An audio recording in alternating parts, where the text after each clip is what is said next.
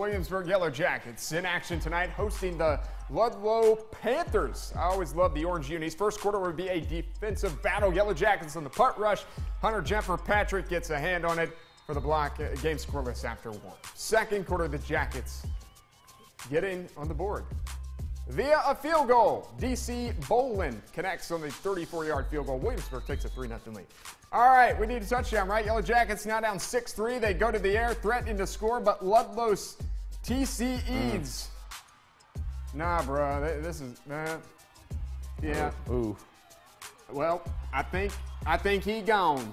95-yard touchdown. Panthers go up 12-3 right before the half. Williamsburg now, oh, he's still, yeah, like I said, he is gone. All right, they're moving the ball into Ludlow territory. Alec Poor goes over the middle. All this time it's caught. Darrell White.